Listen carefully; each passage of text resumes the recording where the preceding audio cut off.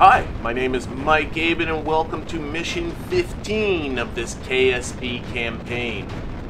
The last episode featured an uncrewed mission, so I figured this one should feature some curveballs. 3 to be exact, in 4 separate missions. But let's start off with what is happening right now.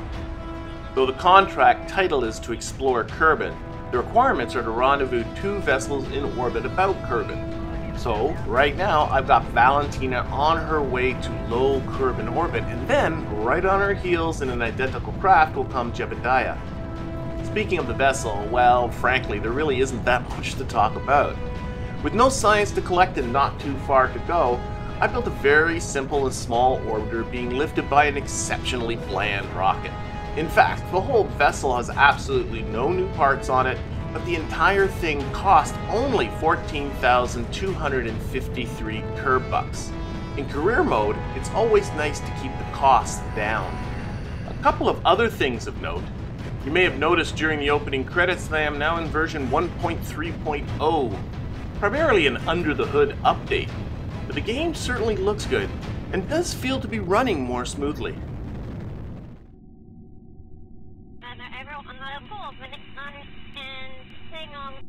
You've also likely noticed those Kerbal voices and additional background sounds.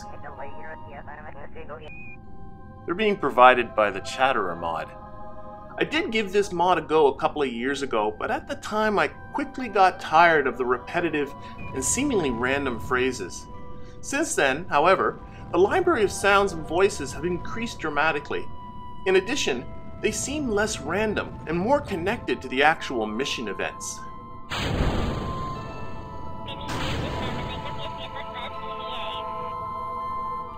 Anyway, Val is just about done inserting herself into a 100-kilometer circular orbit, so now it's Jeb's turn.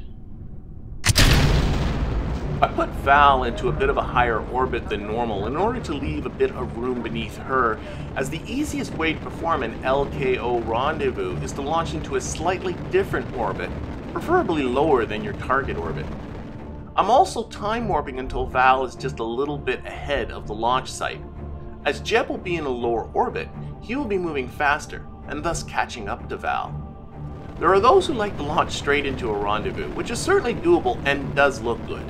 To do that, all you have to do is watch the close encounter indicators as you ascend, and pitch up slightly if you find you will be getting to the target orbit ahead of the target, or pitch down if you are behind. The thing is, the pitching up and down and the possibly high intersect angle of the 2 trajectories will lower the efficiency of the rendezvous, and, if you haven't figured it out by now, I tend to be a bit of a minimalist in my builds. I'm skipping over much of the details of performing the rendezvous, as I've already made a detailed video on the topic that you can check out if you need some help with this maneuver. Really, for those just starting out, the best advice I can give is just take your time. There's no rush, and just use time warping rather than high velocity to speed things up. Oh wow, the contract has just gone green. All we did was come within the render distance of the other vessel. Well, we're certainly going to have to do better than that. Personally, I love the high velocity ballet of rendezvousing. There's something majestic about 2 vessels coming to an almost stop relative to each other, while each is whipping around the planet at 2¼ kilometers per second. There we go. Our relative velocity is just about zeroed out. We're about 10 meters apart. And just to demonstrate the absolute awesomeness of our 2 pilots, we're going to have them swap vessels and then fly each other's ships down to the surface. So I'm just going to put this guy on the normal vector pointed north. We'll aim the hatch over to Val's ship, and then we'll do the same thing with Val here. Whoops, come on back a little bit. Again, there we go, turn the hatch a little bit. Alright Val, let's get you out there. Oh, and of course, as soon as we leave, the ship starts tumbling. What a waste of time. Oh well. Okay, Val. We'll kind of park you here. Try and get you stopped relative to Jeb's ship. And there we are, we're on Jeb's ship. EVA. And of course, Jeb's ship is also tumbling, but that's okay. We're going to have these two kind of meet up here in the middle. Oh, their orientations are a little different. I was thinking of faking a bit of a handshake here. Oh, Jeb is a heavy breather. Oh well, we'll just get them to touch helmets here. Maybe have a little bit of a private conversation while their comm systems are turned off.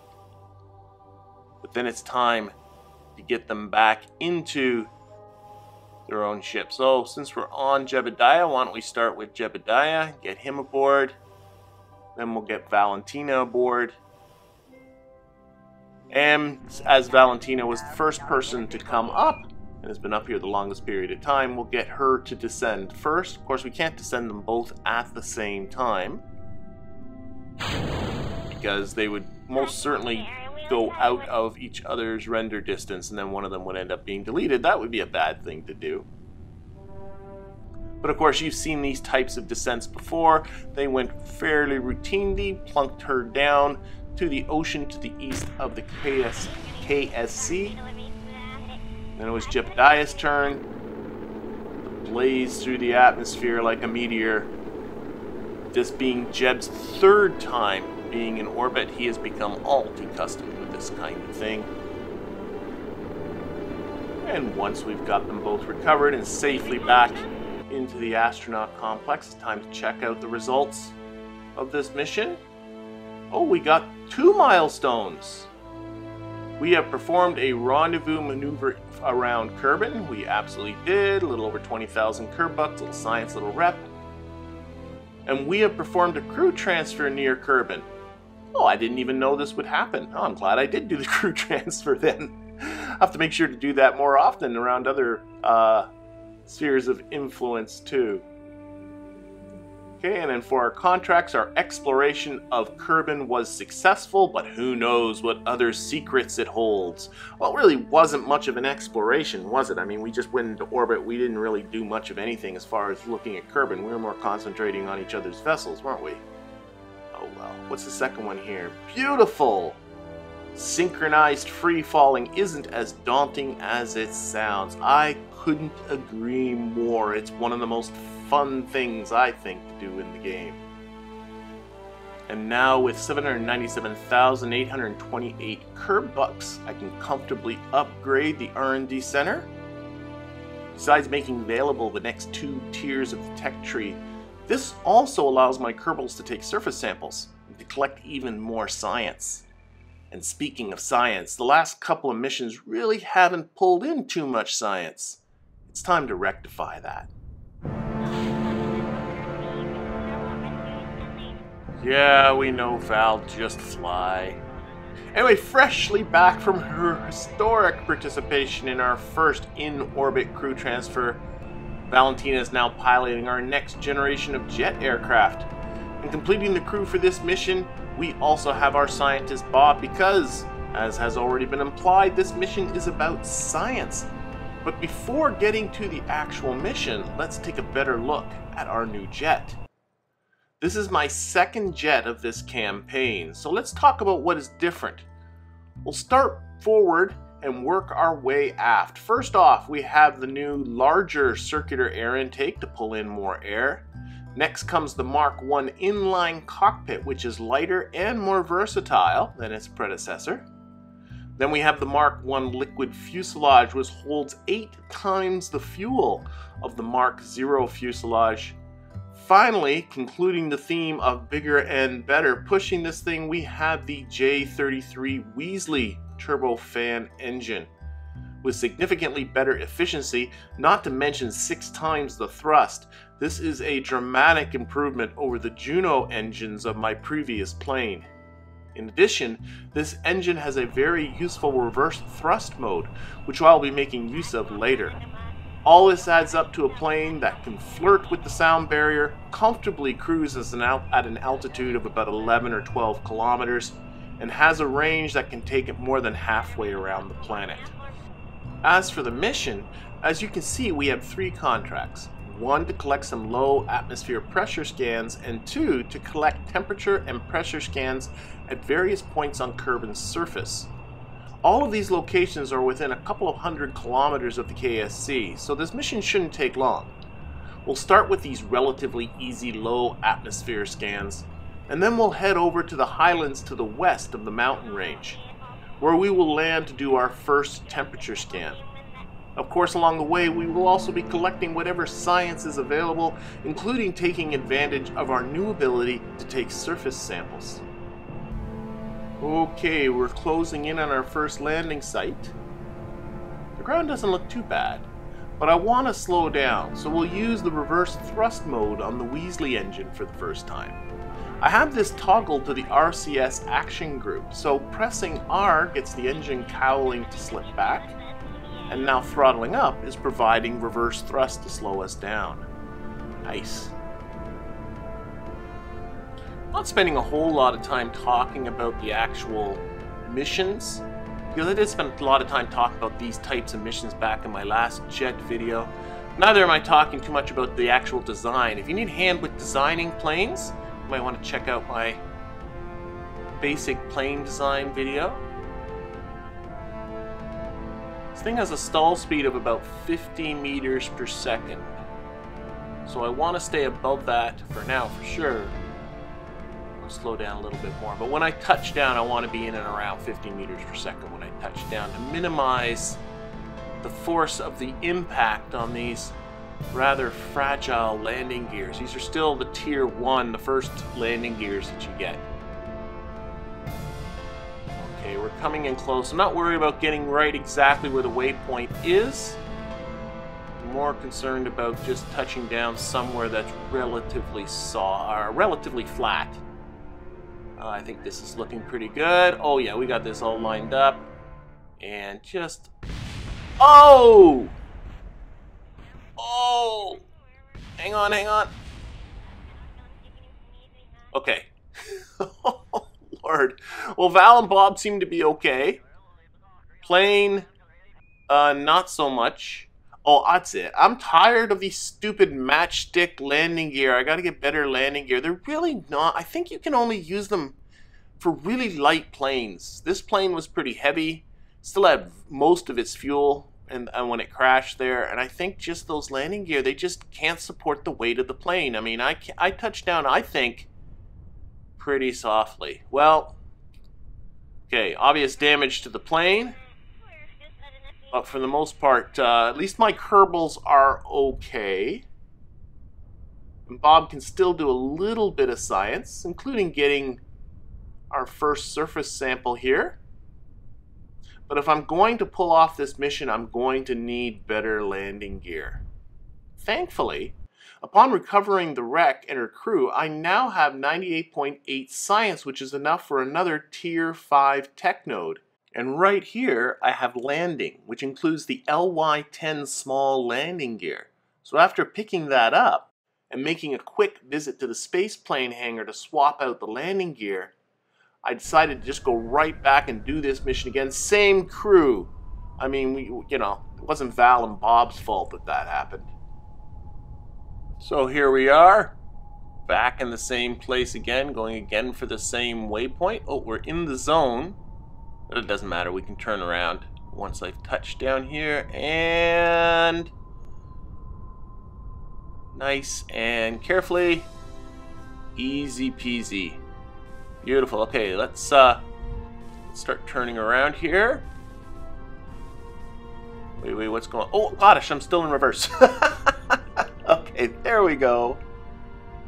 And with that, it was a simple matter to collect the temperature scan.